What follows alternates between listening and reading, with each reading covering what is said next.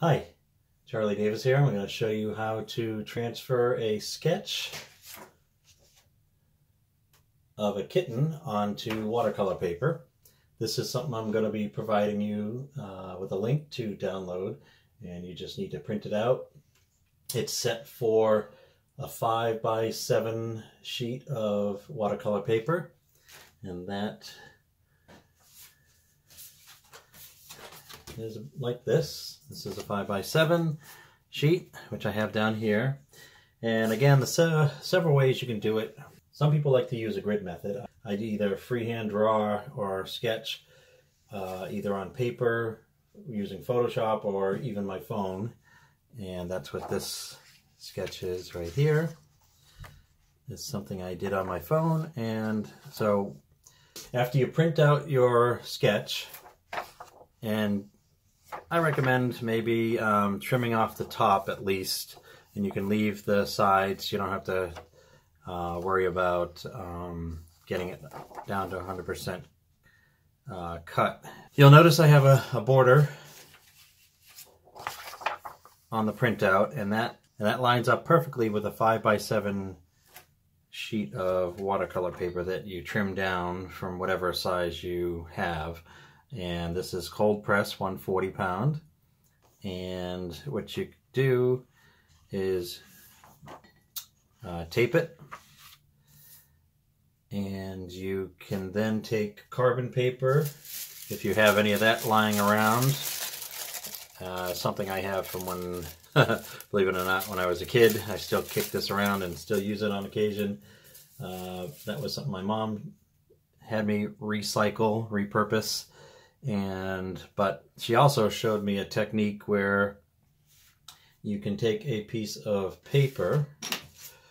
It could be as big as the sheet that you have, or I use these because it's a little easier to move around and I can see them a little better.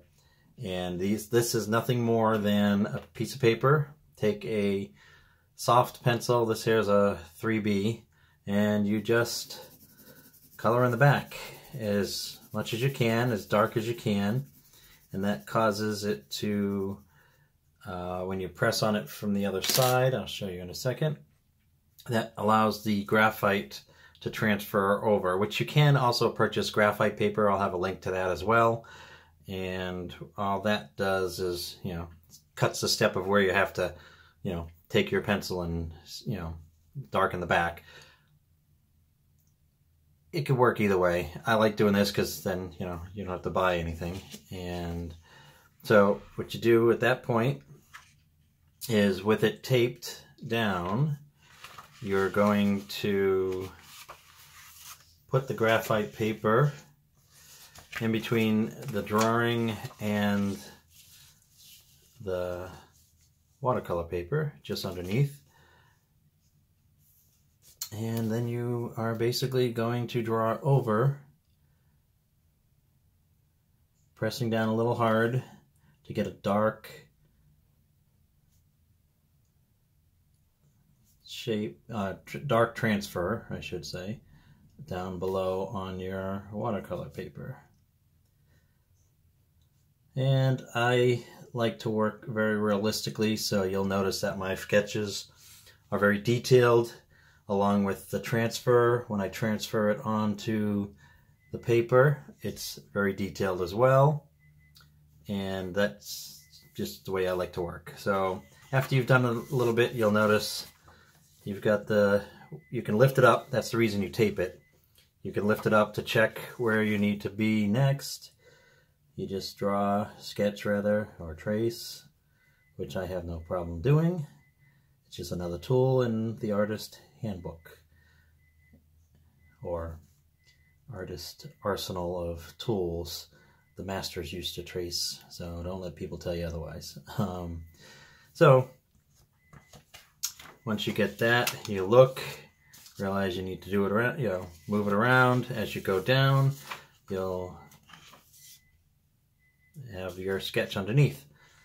Another way of doing it is with the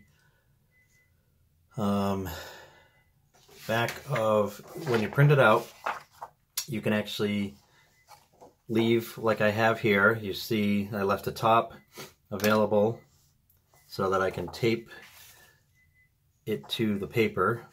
And before you do that, you take the back of it and you shade just like you did on the short pieces of paper, or whatever paper you use, or graphite paper. Instead of doing that, this is another technique my mom showed me to learn how to draw and to get the sketches down just right.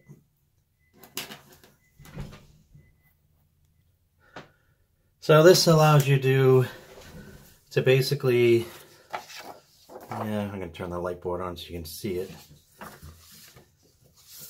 That's another way, but you can see that I've darkened in the back basically on the exact tracing or a sketch, and I noticed I missed a spot over here. So you just take your pencil and you darken around the outline of the printout. So what you then do is you take that sheet of 5x7, line it up as best you can, and you're going to then take the tape and fold it over. I'm going to turn that off, so this is basically what you see. So you have the sketch on top of your watercolor paper. Slight drawback to this format of transferring is when you press down, it's going to leave some graphite. When you press down, it's going to leave a little bit of graphite. You can see it right here already. It's just transferring. And that's going to happen with the other technique with the little sheet. So here, you don't have to worry about the graphite shifting and moving, and you just press down, trace,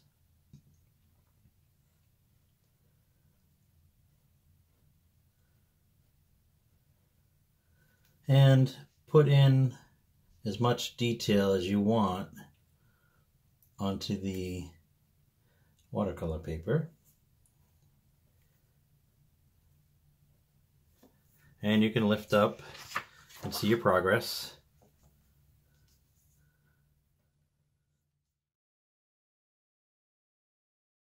This is a 0.5. I would probably use a 0.7, but I don't know where that went on my paper. So the more I press down,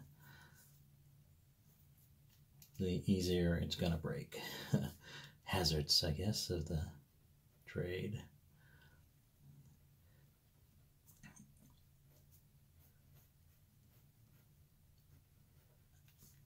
I also would recommend maybe using a pen